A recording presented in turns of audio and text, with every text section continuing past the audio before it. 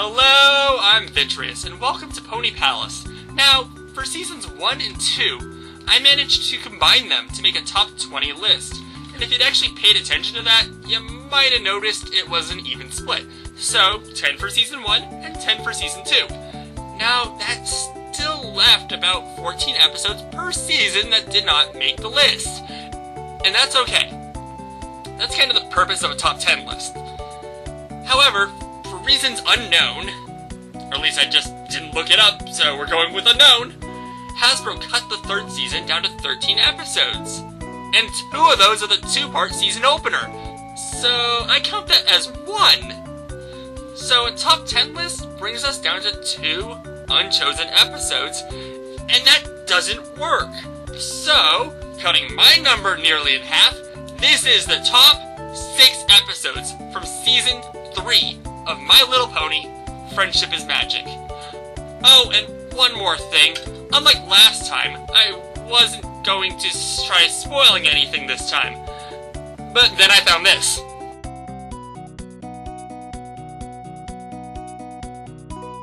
Yeah, so I figured if Hasbro doesn't care about spoiling things, why should I?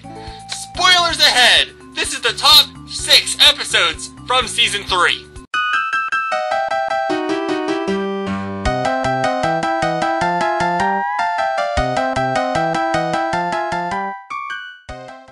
Now, I am probably not the best person to talk about bullying, considering I kinda bullied Oddball into playing Catwoman. So, why not let My Little Pony talk about it? Apple Bloom's cousin, Babseed, is in from Manhattan, and although she starts to make friends with the Cutie Mark Crusaders, she quickly turns evil when she teams up with royal snobs, Diamond Tiara and Silver Spoon. And after what must have been a week of being picked on and tortured, the Cutie Mark Crusaders finally decide to take action by rigging a float to embarrass her. What? That's always the most logical choice in these kind of situations. But of course, at the wrong moment, Applejack tells them that Babs is being bullied back at home. By the way, not a very good excuse. Causing them to decide to stop their plan, but that backfires on them. In the end, they learned this whole thing could have been avoided if they just went to Applejack to begin with.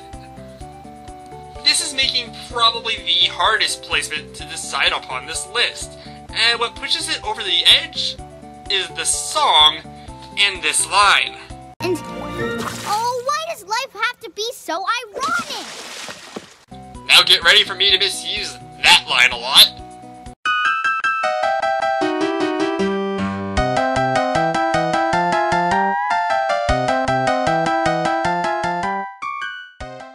Okay, I am kinda surprised that the season finale made my list. The episode's like 90% songs, and that actually turned me off the first time I watched it. Then, after I rewatched the episode, I couldn't get the songs out of my head. So, quick rundown. Twilight screws everything up. Actually, that explains a few episodes' plots. Okay, to clarify, she wound up accidentally casting a spell that changed the destinies of her friends. So, Rainbow Dash is being terrorized by the animals, Fluttershy is making everyone in the town miserable as she can't cheer them up, Pinkie Pie is turning Applejack's farm into one of her family's rock farms, Applejack is doing something that resembles trying to make clothes, and Rarity is screwing around with the weather. And as a weather manipulator myself, I have to say, it's a hard job. If you aren't careful, you can turn your once lovely land into a swampland. Of course, if you're going for the evil layer look, nothing beats a mire. And after fixing this by pretty much telling everyone to do their original jobs, in song, and then the elements of harmony unite and blow up Twilight Sparkle.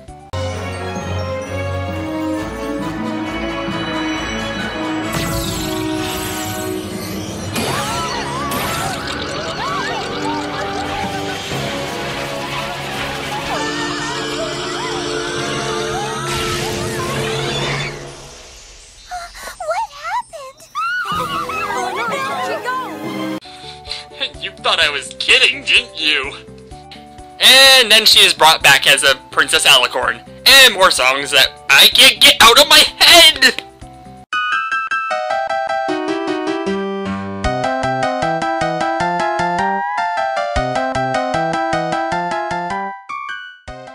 But it's what my cutie Mark is telling.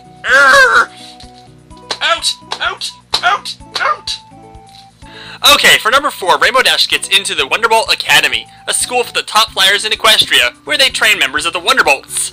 Rainbow Dash gets in and manages to make a good name for herself with the first test, the Dizitron. Or as I call it, Possible Derby Backstory number 1. And although she does the best, another Pegasus named Lightning Dust does slightly worse, but on a harder setting, making Lightning Dust the lead to Rainbow Dash's follower. Eventually, though, Lightning Dust needs to be the best, ends up injuring Rainbow Dash, sort of, throws every pony else into a tailspin on the obstacle course, and unleashes a tornado that nearly kills the remainder of the main 6. After all this, Lightning Dust gets banished from the academy, and we never see her again. Wait a minute, didn't we just do this with Trixie and Twilight? Okay, adding this to my list of My Little Pony predictions, Lightning Dust returns vowing revenge. I'll put that right between Tim Curry guest starring as a villain, and Celestia finding the underwater pony city full of sea ponies.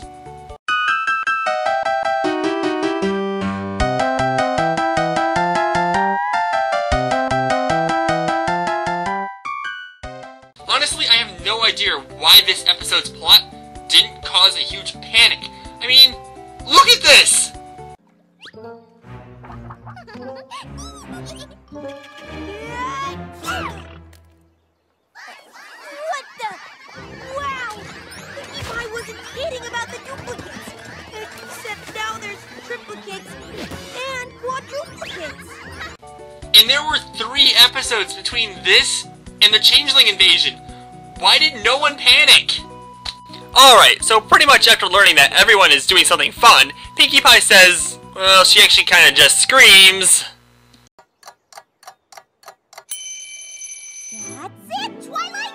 The Legend of the Miracle! Legend of the who, what now? And goes to find a mythical pool of water that can clone the person who looks into it. Of course, my guess would be that Lyra already knew of this pool. And then her clones, well, it's clones of Pinkie Pie.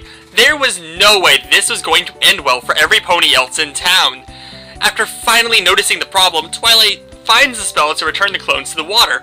But if she hits the real Pinkie Pie, then she too will be transported back. So she devises a plan to find the real one, with the challenge of watching paint dry.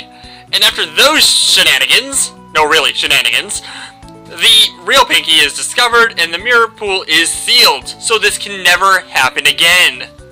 Unless the changelings return.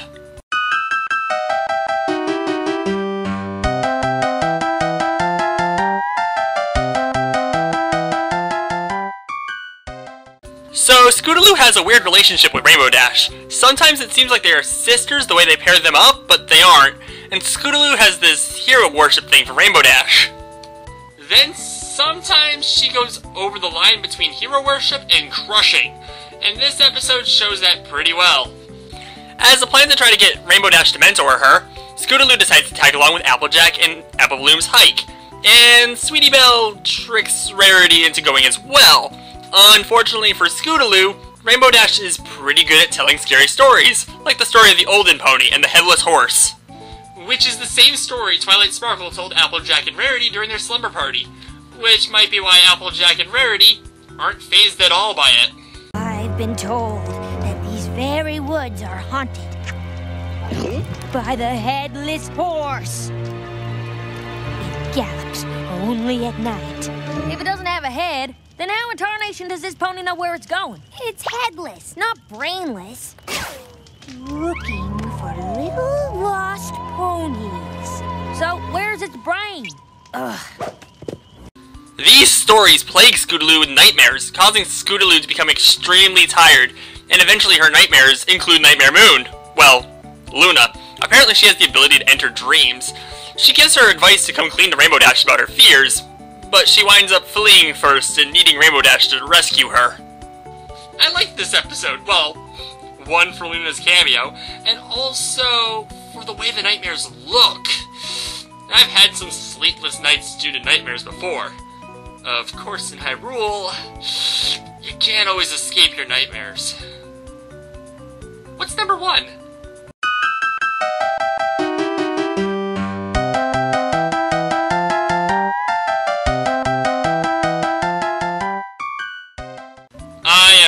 going to be surprised if everyone saw this coming. Magical Duel is just a love fest for anyone who loves continuity. First of all, Trixie Lulamoon returns to challenge Twilight Sparkle to see who is the better unicorn. And surprise! Trixie wins. She always wins. At least the first challenge, she always wins. And she banishes Twilight Sparkle from Ponyville and traps everyone else in, a la Stephen King's Dome. While Twilight trains with Zecora, the main five learn that Trixie has gotten so powerful due to the Alicorn Amulet. An amulet that increases power but corrupts the mind of the user, and decides to get this information to Twilight, and there's only one pony to do that! Trying to sneak past the force field will be impossible without help. But I know who's got the goods to get into those woods. It must be Fluttershy. What? That line is what got it on this list. And upon finding Twilight in the creepy Everfree Forest... The Everfree Forest is creepy again in this episode. It wasn't in other episodes, but you know what? Fine, I'll handle this later. Twilight devises a plan of her own, and sends Fluttershy back in. Wait, did Trixie not realize that one of her Nemesis's friends just disappeared? Well, she is going crazy. I guess she could have missed the fact that Fluttershy disappeared. Twilight returns with a powerful amulet of her own, an obvious fake, and starts performing the same magic spells that Trixie is, only better. And if you're paying attention, you might be able to see through these tricks. Like how the friends that she turns younger are the ones with younger sisters. The friend that she makes older has a grandmother. Also how Applejack is the only one with a present brother, and she gets gender bent. Thus opening up a whole new world of fanfic and fan art. Not that I've been looking. Well, not on my computer. Also, everyone should have guessed that Pinkie Pie is just being Pinkie Pie. Minus mouth. She kinda lost it in the first duel. In the end, Trixie loses and switches amulets with Twilight, only to learn at that moment that it was a fake. And that she isn't gonna get her amulet back. After all this, Trixie apologizes and leaves gracefully. Well, she leaves. I'm sure we'll see her again later. And that's my top 6 episodes of Season 3. The 13 episodes was just a bad move for Hasbro, as it went way too fast, and many characters got little to no time at all. For instance, Rarity didn't even get an episode's focus this time, and Zecora is only seen once, and the Mayor I don't think is seen at all. But I do got good news for you. Season 4 has been confirmed. And even better news, it has been confirmed with 26 episodes. So I'll leave you on that good note. See every pony next time for more pony fun at Pony Palace.